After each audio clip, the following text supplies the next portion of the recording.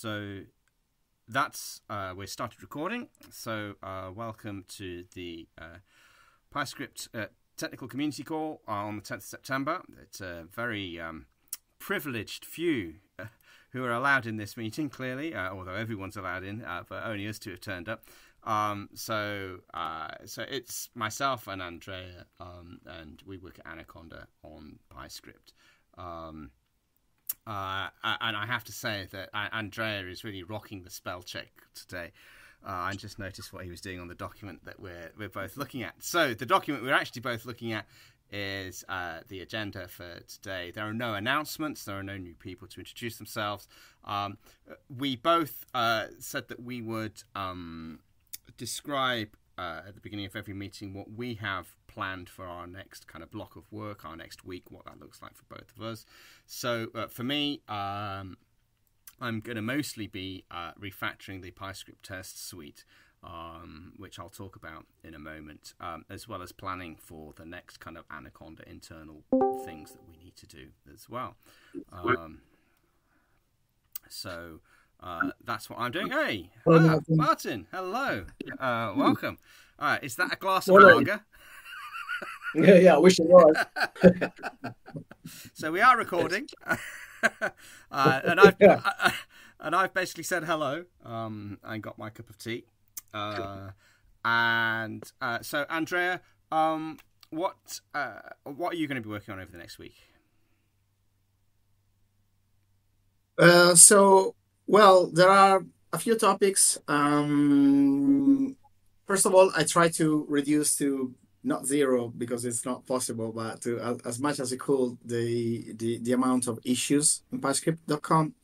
And what I would like to see is a release sooner than later, because there are a few things that are better now, especially when it comes to the PyEditor, and when it comes to if something goes wrong, there is a feedback, because before it was on our side a bit too naive, like did the config load, did the script load, did something goes wrong, and nothing was communicated properly.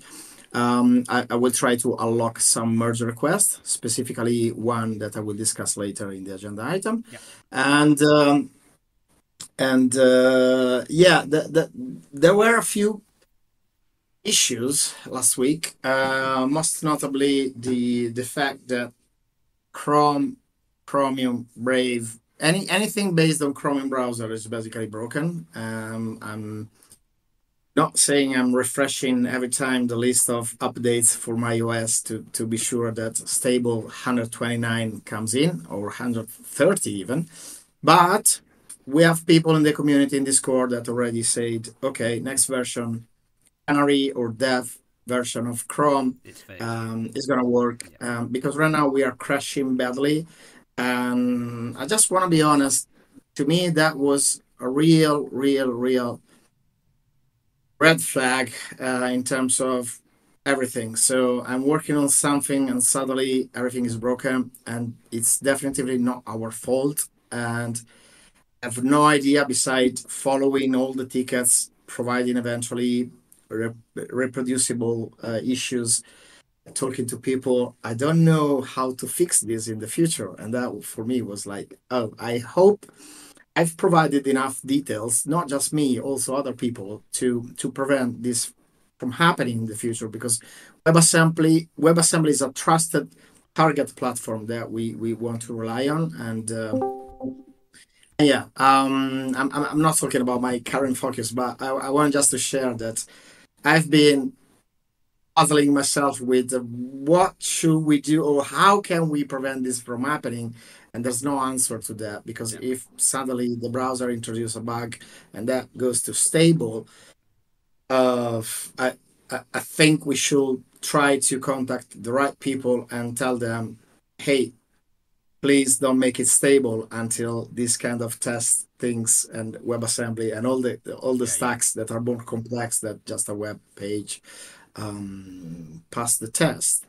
So then again, there were other few topics, and I'm investigating all the topics, including the ability to have somehow any way to provide persistent file system. That's a huge topic that I would like to discuss eventually once I got to the bottom of it. And yeah, and what was the other one?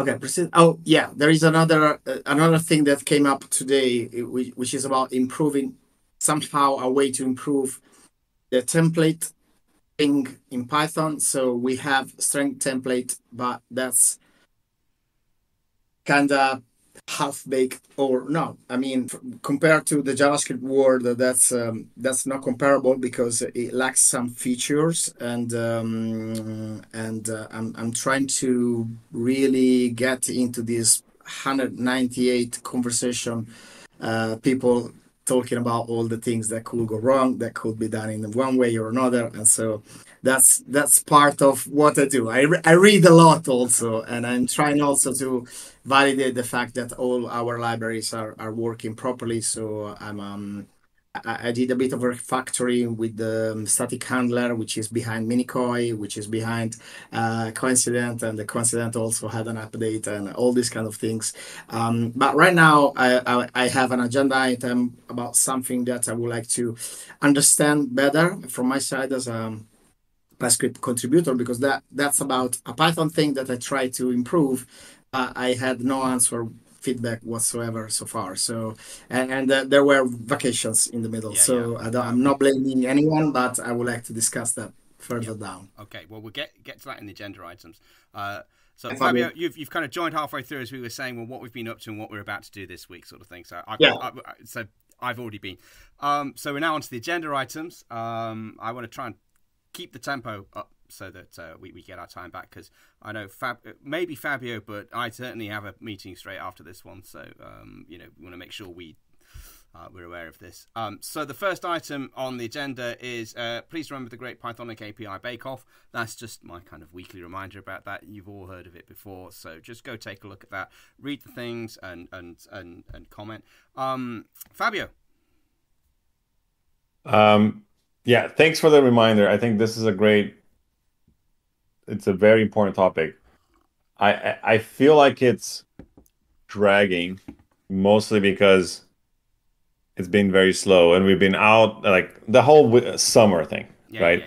I think we need to try to not force, but at least try to reach agreement by a certain time, or try to see the light at the end of the tunnel, right? If we don't put deadlines, we're gonna keep speaking we will be here in until 10 the end years' time, still laughing about, oh, you remember Duke Nukem? Well, that's nothing Yeah. compared to. I actually totally do. agree with you. I totally agree with you. And let's not forget Xanadu, Ted Nelson. Anyway, that's been going since the 60s. Yeah, totally agree with you. And that's something that I want to try and. I was hoping to try and do some of that forcing myself this last week, Fabio, but other things got in the way. So it's kind of close to my top of the to-do list, but things keep bumping it. So there's that. The next item is repository organization and test refactoring. I am going to. Oh man. Okay, bear with me. Technical hitch here. I'm on Linux, doing this for the first time on Linux and recording this meeting with Linux. I'm going to move Discord out of this screen and then share this screen with you so you can see it, and so that everybody will be able to see it on the video as well. So let me just move that over. What could possibly go wrong? What could possibly go wrong? Yeah, quite. So I want to share my screen, and I want to share screen 1. Go live. So you should be seeing my Visual Studio. Yes? Yep. Good. Okay. And Voco screen hasn't crashed or anything. So, as you know, I've been working on MicroPyTest, which is a PyTest API-inspired version of a test framework that runs on MicroPython and Pyodide in the browser, really. And I was using that to test Invent. But Andrea and I have been looking at tests and refactoring our test suite because, for a start, we had 2 directories with tests in them. It's never a good idea because you never know what you're testing then. What needs to be manually tested because of the way browsers work? What needs to be automatically tested as integration tests that can be run as part of our CI? What's tested in JavaScript? What's tested in Python? That sort of stuff is the sort of conversation that we've been having. Okay, and I sat down and I thought, well, could I get MicroPyTest working with PyScript? And it turns out that I can. And so what I did is I have a few things that I'm looking at. There are a number of Python-related tests that could be just migrated over. And so what I've looked at are the PyWeb tests, because I'm most familiar with that part of the PyScript standard library. So there are 2 places where that happens. This is the old code. This is where we use Playwright to instantiate each of the elements that PyScript.web.ui contains and make sure that those elements are all sort of done. And it took quite a while, in the order of maybe 20 minutes, to run because there was a lot going on. And there was another PyScript.dom. Then there was this one here where you get something by ID and you're testing using PyTest here.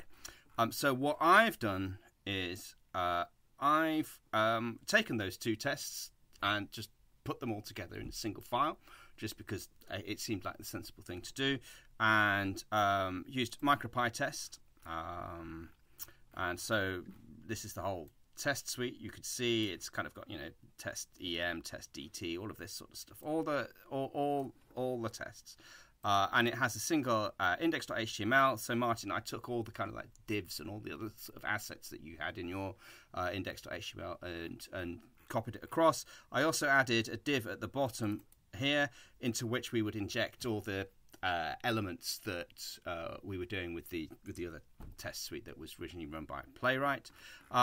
The settings is just dead easy. I don't actually use MicroMock in this. I just kind of copied and pasted from another project. So we use MicroPyTest version 1.1 and just test web. And so if we go to the browser, that's the test suite running. Nice. So it's very good. Can you make it slower, please? Yes, I can. So here's an interesting thing. I could go, what is it I need to put? Type equals pi. So now it's going to be running that same test suite with PyDide. So we're going to kind of like interval, music going on. Okay, PyDide loaded, and that ran it in just as fast. So 121 passed, and I did that this afternoon. So it didn't take long to do. So we're looking at this right now because, clearly something that takes less than a second to do is going to be more efficient for us, especially if it's more comprehensive and all of that sort of stuff. So we're looking at that, and we're going to, Andrea and I spent this morning talking about refactoring the tests directory so that, in fact, if you drop into tests, you get like an index.html that gives you links to all the other things, okay? And you'll have a directory called manual. These contain those very special tests that, because of the way browsers work and the way CI works and things, you just can't get away with it apart from just clicking on an index.html in a browser and observing with an eyeball mark 1 that the thing works. And then we'll also have another directory called integration, into which all the automatic all the tests that can be done automatically will be put, and within that there will be JavaScript and Python, so that we can say, these are the JavaScript automated tests, these are the Python automated tests, and then we can use CI to run those tests as part of our GitHub process, and blah, blah, blah, blah, all of that sort of stuff. So all of these things in tests are going to be moving around so that they're in the right sort of a place, and all of the tests, like for instance in here, will be moved over as appropriate. These integration tests, I had a look at these. Some of these are really funny. Like, they're saying, well, if we put an H1 in a browser, assert that a browser displays an H1. I feel that that's kind of a bit out of scope for our tests, because if a browser doesn't display an H1, then we're dead. Also, they were testing Pyodide features as well. I want to be able to say that we trust our upstream contributors in MicroPython and Pyodide, and they have a comprehensive test suite. And of course, we will, if we find bugs, send them up the chain, as it were, so folks can,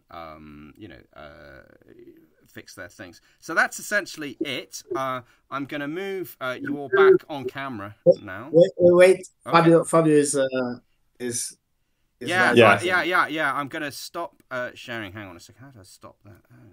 Yeah, I was trying to wait until you're done, but things have been piling up, and I fear I'm gonna lose. No. Go for it. Go for it. Cool. Let me start from the most recent. +1 on removing tests that are just testing silly things. And here I'm kind of giving my 2 cents, because a lot of these are actually, Antonio wrote them at first. Some of those silly tests, they're actually testing that the test framework itself works, and it's identifying. So I would just be careful with that. And I think they're mainly concentrated in what he was calling 0.0, like the first ones. I've noticed that. Yeah, but just to share, right? Yeah. There is I would like to give a different perspective on testing Pyodide things or MicroPython things. I do think we should not have a comprehensive test suite of those frameworks, because we should, as you said, trust the upstream. But in my experience, it's not bad to have a smoke test that tests the major things or the specific APIs that they're doing, and mostly because we have to do a few adapters around it to make MicroPython and Pyodide play well together under the PyScript API. So I would definitely want to keep that part, just to make sure that the Friday or Thursday. Yeah, exactly. Yeah. Other than this, I think spot on. I have a bunch of other things, but because I don't want my Andrea to have his arm like, I don't feel my hand anymore. You go, Andrea. I don't go back after you. I'm comfortable on my table, so your hand is looking purple. So we did talk about this, and I agree with you. I mean, understanding or relying that the most basic thing works when it comes to test is a good thing to have. But at the end of the day, if the testing framework doesn't work, CI will fail big time. If the Pyodide or MicroPython most basic things won't work, CI will fail big time. So the thing is that in our current list of tests, there are a lot of things that you think, okay, we are just piling up the amount of time to have a green light or something that, I mean, when you type Python, you trust that Python program does something, right? So you don't want to test that Python program does something in your test suite. So that was the kind of things I was like, yeah, if the playwright is broken, we're going to notice it. If everything else is broken, we're going to notice it. And also, it's not like developers just things. They need to test stuff locally, so they are sure that the browser works and everything else before pushing the merge request.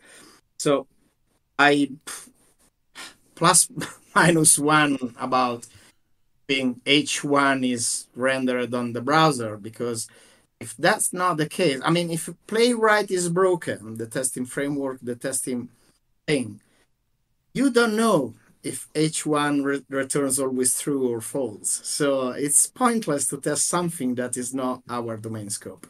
So that's my only extra 2 cents on this. It's like, what are we testing? So we should focus on our project.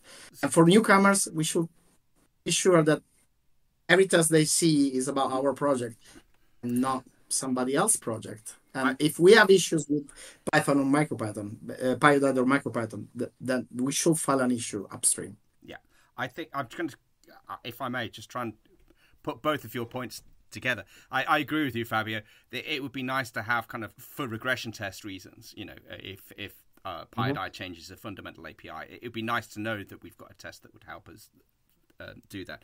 But also at the same time, it's, you know, we shouldn't be just testing that the test framework works.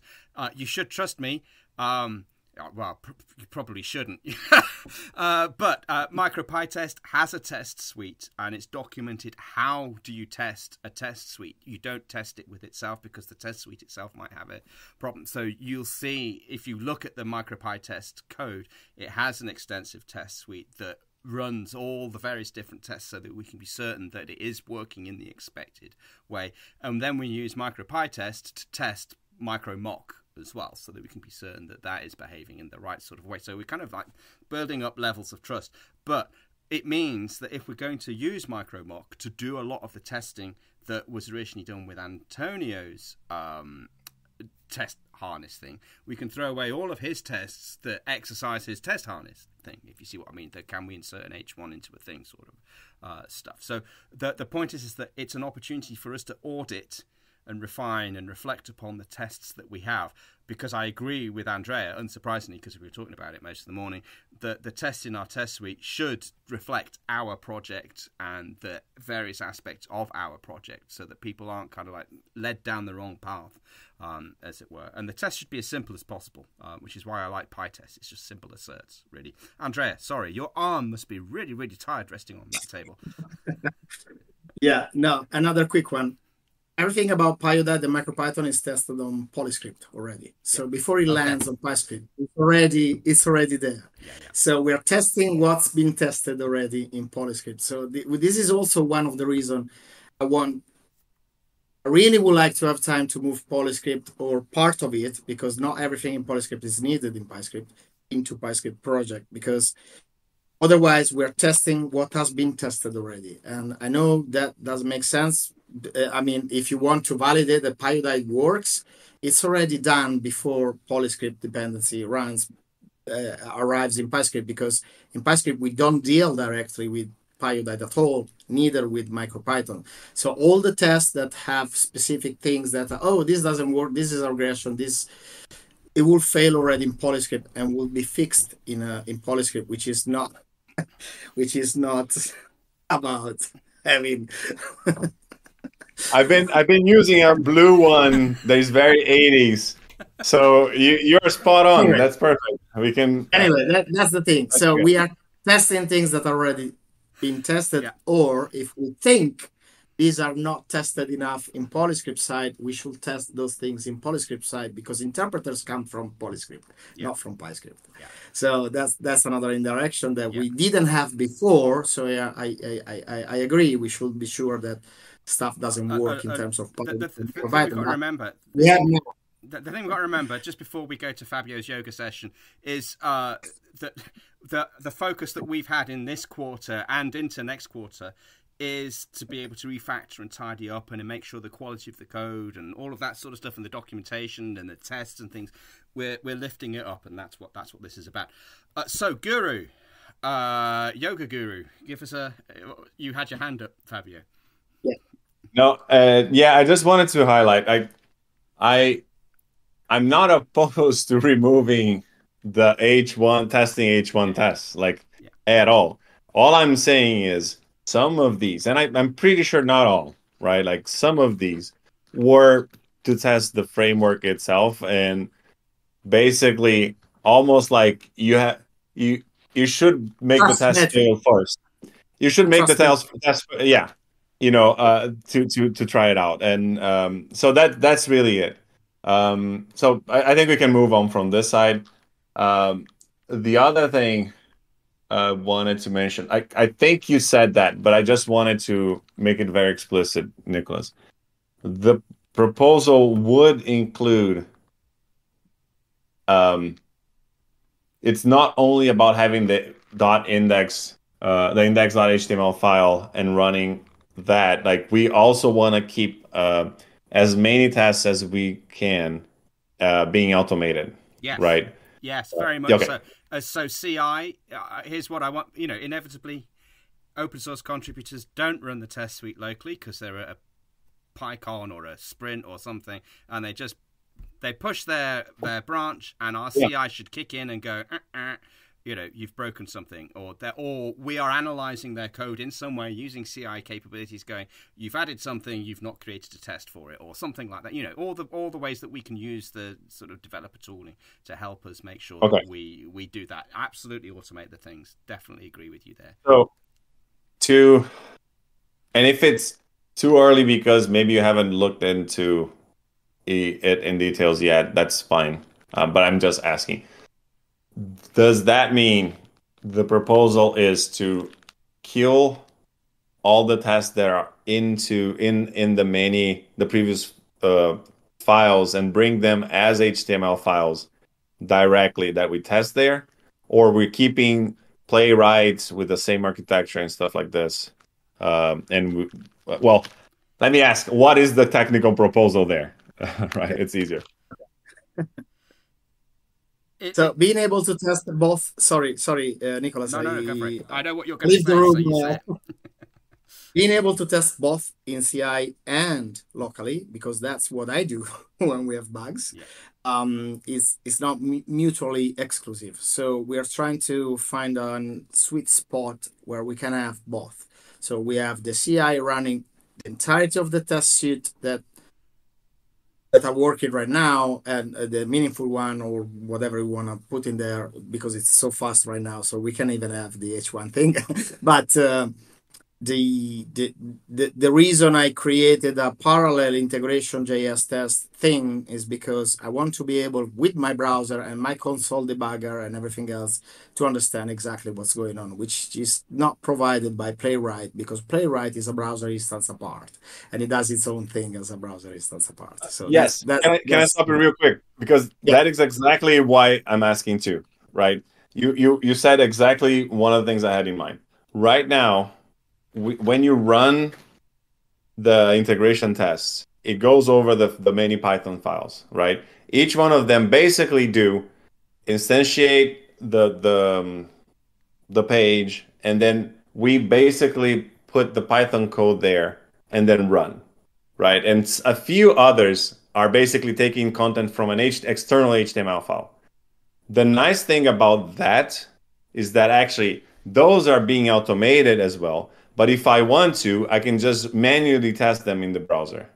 So that is a nicer approach from the developer point of view, because you have the two options, right? That's a minority of tests, though. So the majority of tests is just the strings, triple quoted strings in some Python code that I cannot easily copy and paste in a template, or I could, but that's not ideal when it comes to developing, because I want to be sure that I can reproduce that thing, and I want to be sure that that thing works. So to me, it's like about speeding up debugging time and investigation time. Is like, I don't want to dig into our test suite in Python inside strings to find out what I should copy and paste in my own template somewhere else. That is exactly my point. Exactly it. Yes, exactly. Yes, we are all in violent agreement. All in violent agreement. Okay, again. This is good. This is so what you're saying. What I'm hearing is that as part of this effort, yes, we want to strip out as many of those strings as external files. Yes, and we can run them. Yes, yes, awesome. As separate tests in a like a PyTest type thing using MicroPyTest. And also we also discussed we use a makefile as well. So if you are local, you can make test and it will run all the automated tests for you. And when we're on CI, all CI does is run make test, and it does exactly the same thing. So you forgot the snappy way. Yeah. The snappy way. Yeah. 0 point something. I'm not sure at the end of this journey it will be still 0 point, but whatever is gonna be less than. It'll be faster than half an hour. I can tell you that. Right. Okay. Well, we've been talking about testing. We've got 25 minutes left before I know I and perhaps Fabio have to leave. So the next item on the agenda, if nobody else has anything more to ask or say about testing, I think we've kind of well exercised that agenda item. So the next one is Andreas kind of stuck merge request, and that's merge request 2151, which is I think what you were talking about earlier. Yeah. Wait, I lost because I'm full screen. I lost my window. So can I share my screen? Yeah, go for it. Please. Let me try. From the full screen, it already didn't work. Keeps not working. Wait a minute. All right.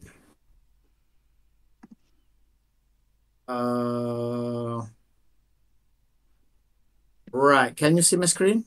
Nope.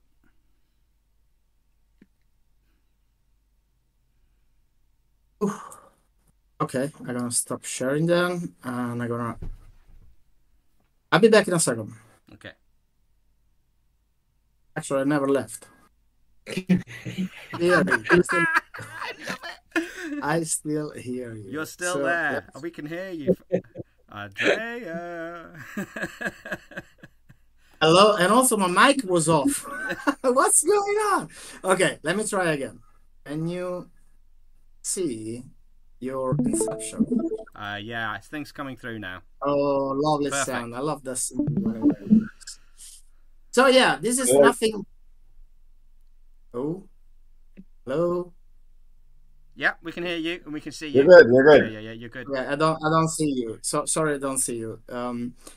So it's nothing urgent, to be honest, but it's just about I try to to put Martin, Nicholas. So this was a request from an improvement from this discussion. There was this discussion, and I'm not, folks, I'm not blaming any of you, but it's like, how do we go from a discussion where a user is saying something that at least to me sounds right and it makes sense in terms of DOM. I create a merge request, and the file change is minimal, and I'd love to have this validated by one of the folks, any of the folks that wrote this DOM WebPy implementation. So it's super simple, but it does the right thing. So if I can quickly explain what it does, basically the original concern from this discussion is that when you, maybe there was an example, let me check the discussion again so you can see it. So no, there's no example. I hate when that happened. But basically, when we use the show me more, too much. When we use the inner.html to add child in things, and we could have here a DOM element, for instance. If anyone passes a DOM element to the to any container element, because the DOM element is known already. So in this case, whenever we do these, we're basically trashing whatever was there before and recreating the whole new tree of HTML nodes from the scratch. So if I pass no, it's not DOM. It's not DOM element. The DOM element is the element itself. That is args. So all the children that you want to add. Oh, yeah, you're right. So args is part of the children.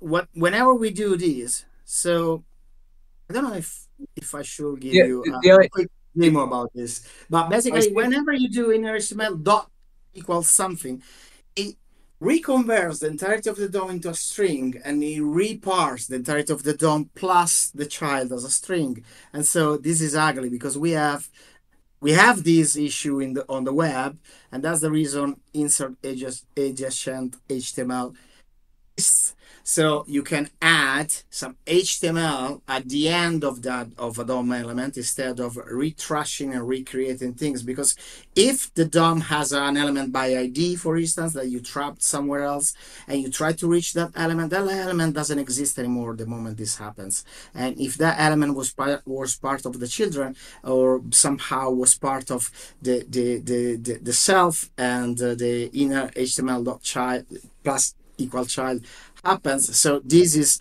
both slow, not ideal, because on the parsing side, the HTML parser has to re-parse the entirety of the thing. Yeah. So this is exactly, you know that. Yeah. This is a self.inner HTML is equal self.inner HTML. So whatever has self, transform into string as a HTML, and then plus that child, and then reparse everything, and you lose all the references, all the listeners, and everything else into the DOM. So rather than recreating the universe every time from a string, what we want to do is just manipulate the actual DOM itself, which is what insert adjacent HTML does for us. Yeah, which is what insert adjacent HTML does. So it doesn't trash what's there already. It just append new HTML to the element. And so this was super simple, super easy. I never got a chance to talk about this, but is there any reason this merge request shouldn't go through? Because this would solve both some performance in the PyWeb web.py file, and also it doesn't trash references all over the place every single time. I've just approved it. Yeah. Okay. Quick. So I want to be sure that I'm reaching the right. I'm doing the right thing. So it's some okay. Plus one from me. I would check on the append method as well. I don't remember. I think we used something different, but we may need to change to fix as well. I've looked for HTML plus equal something, and I think this is the only thing I spotted. Okay. But before merging, I will double check. That's not the case. But I think this is the only place we have where we have this. And I don't know if it's because init is re-invoked. I don't know what's going on, but the explanation here reason. So if you do this, any elements that are already here will be completely replaced by fresh ones. Properties that are local to those elements, such as event list, learn, lost. And I think this user had already a use case for this, and he already opened a discussion because he thought, okay, this is something that doesn't work, and he suggested create text node, which wouldn't work neither, because it's not about text, it's about injecting actually extra HTML. And so I think this is the right fix to do, and even if that doesn't fix the original user concerns, it fixes the fact that we are doing the best thing we can from the DOM API. And so I hope this works, but again, I will double check inner HTML plus equals something is not used anywhere else. But I think I did check that already, and so thanks. Fantastic. That's all. Okay, so we're done. No, thank you. Okay, awesome. I think there we go. Live coding. Sorry, Martin. So there's two things there. First of all, +1 on that change because it does the right thing, but also it's understanding what I'd love to know what their use case is, right? Because you got to remember that there's two things that we're doing here. One is we either wrap existing elements or we're creating new ones. That's the point of PyScript.web, right? So in this particular case, if you pass a DOM element in, that means we're wrapping an existing DOM element. So I think the answer is here. So if the child in the args is an element, we append the child. This is already passed as an element. The moment we do this, whatever child before was appended, that reference get lost, because the append child, this reference is lost forever the moment we do this right after that child, the previous child got appended. Yes. So if you have child list args and the child is a DOM element, and after you have a chunk of HTML, that DOM element here is lost. I understand. Yes, I understand the technical, and yes, I agree. 424 is correct, right? So it stops that thing. But all I'm saying is, I'm interested in their use case because I think the way that we had it originally, this was originally just a convenience, so that when you're creating new elements, you can just use basically put a text string in first. So you can just say paragraph and put a bit of text. Yeah, So but I guess we wrote this. So we allow child in the arts as an element. So the moment we do this is the moment we're better off yes. without this. Oh yeah, 424 totally seems technically the correct way of doing it, right? It's Yeah, just that I'm explaining you. The moment we allow child to be not just string or chunk of HTML, but also an element, is the moment we allowed this thing to fail, and we should just do this. And You see, okay, Fabio, go. no. I was going to say, you see, the yoga session gave us telepathy because I'm pretty sure you're going to say something similar. I was just thinking the same. I'm just saying. I was about to say. I don't know about you, Fabio, but let's bet on it. I was just about to say we've got 15 minutes left of this, and there's one item left. I want to make sure that we respect Fabio's time to be able to kind of, say the things that he needs to say. yeah. No, that's perfect. To close that, yes, I was going to say this, and I think you guys are talking about. Andrea is talking about watermelons, and Martin is talking about bananas. I think you're talking about different layers, right? Yeah. I think Martin is talking about the layer where what should we do at the Python level to make it easy to add arbitrary elements, and it's strings. And when you have a query from the DOM and you pass the proxy or whatever it is. Anyway, I don't want to spend more time on this. I do think you guys are in agreement, just talking in different levels. It's about yeah. references. It's Yeah, about that- references and not losing references. So to me, it's pretty simple. Okay. Yeah, that change is good, right? But that wasn't what I was talking about. Yeah. The change is great. Yeah. Okay. So on that note, we're once again in violent agreement about everything, which is why I love working with everybody here.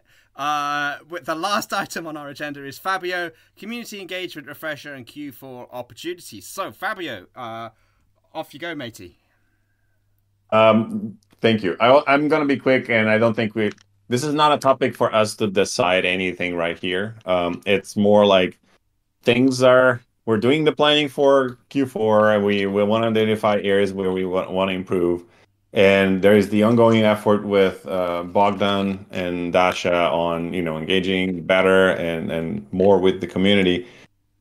We are also been trying to prioritize some of that for PyScript.com as well, right? And that's Anaconda stuff out of this call. I just want to make sure that we are working together to make those two kind of match or at least help each other. Complement each other, yeah. Complement, perfect. That's the word. And also very selfishly, I have That's not even a word, Fabio. Selfishly, whatever. How do you say in a selfish way? How do you say that in English? In a selfish way. Selfishly. Selfishly. It's way easier. He didn't. He said selfishingly. Exactly. Okay. Yes.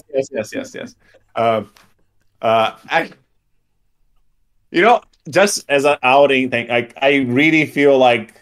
Have you ever seen The Name of the Rose? Salvatore, the guy that speaks all languages at once. I feel like the more I age, the more I feel like that poor guy. Anyway, I corrected Nicholas this morning while he was typing, so I feel like the circle is closed. Oh, now you're squared. Now, yeah, the circle's squared. Anyway, I have 3 or 4 talks coming up. I'm pretty sure folks here and others in the team have talks coming, and I'd love for us to think about how can we use those opportunities to actually collect feedback. And when there's even more important, I would love to come prepared when people say, hey, can we pair on this? Or can we do a sprint or things like this so that we have a structure, right? As a project, I think that would be super powerful. Yeah. That's it. That's the topic. Yeah. And I hear you, Fabio, because I saw that at PyCon this last year. People turned up and said, we want to sprint on PyScript. And I was like, well, it's mostly written in JavaScript. And they were like, ugh. Now, there are bits that are written in Python, and we should point them to that, and we should have like beginner tickets and things. But this is why we want to refactor the repository so that it's obvious to any Pythonista who happens to drop by that this is the Python side of things. This is where you put the Python test. This is the process that you go through to create a pull request for Python updates. Same for JavaScripters who might turn up, because we've I don't know why I'm explaining this to you folks, but just for posterity, you know, PyScript has its feet in both the Python world and the web world, and we need to be able to cater to both, and that's what this ongoing work is there for, is to help those folks engage, because, you know, we want as many people to feel welcome as possible. Any more on that? Because I know how taciturn we all are. Yeah, I think I really wanted to drop that there. Maybe we can talk better next week, etc. After thinking about it. The other thing, it's slightly related, is actually it's not related, but I'll just throw it there. I think Chris mentioned the what's his name? The name of the project. The spreadsheets. Oh my God. PySheets. Chris Laffra. Huh? Chris Laffra. PySheets. PySheets. Yes, PySheets is now open source. Yeah. And he did a lot of small, cool things that I think could be cool. Even just from I'm not sure we're using code, but from a best practices perspective, and how is his testing performance and things.